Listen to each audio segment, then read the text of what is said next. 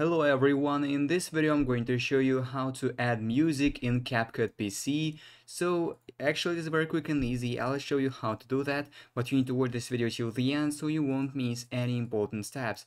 So actually you have a bunch of ways of how you can do this, and the first way is to simply open your project, and here in the top left corner click on the audio button, and here you will have these folders: music, sound effects, etc. If you expand music, you will have some other folders, and if you click on them, you will see some music that you can add. So simply if I want some summer music, I can click on the summer music right here and just simply drag the music that I like to my timeline, and as you can see, it is added right now. If I want to search for some specific music, so for example I want to search for some relaxing music, I can click on this search bar and simply search for relax, something like that, click enter, and as you can see, it is loading right now and it shows me the list of relaxing music, and I can download it and drag it to my timeline, and it will also be added to my project, and now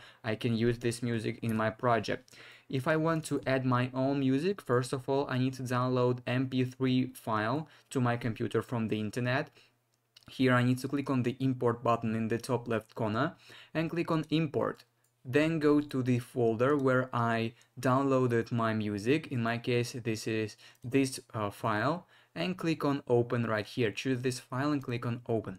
As you can see, now it is here in the import section. I can drag it to the timeline as well, and as you can see, the music is added also.